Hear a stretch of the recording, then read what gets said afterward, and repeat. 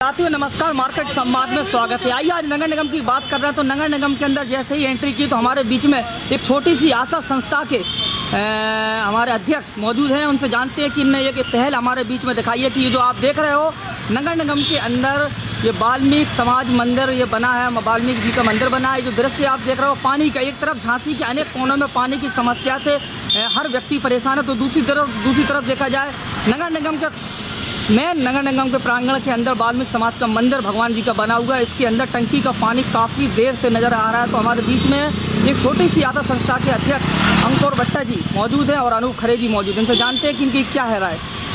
भैया नमस्कार। नमस्कार भैया जी, क्या कहना है आपका इसके बारे में? मैं यही कहूँगा कि हम लोग नगर निगम आए हुए थे आज जी, और यहाँ पर ज्ञापन देने आए हुए थे, लेकिन ज्ञापन तो रहा दूर, एक आपको नज़रिया दूसरा ही देखने को मिला कि झांसी में जहाँ एक और तराही मची हुई है जल की, जहाँ हर नलकूप और तालाब सूखते जा रहे हैं, वहीं एक और आप देख सकते हैं हमारे पीछे कि नगर निगम में ही जल की कितनी बर्बादी हो रही है। जो चीज़ें नगर निगम लागू करती है उसी पर अमल नहीं करती है।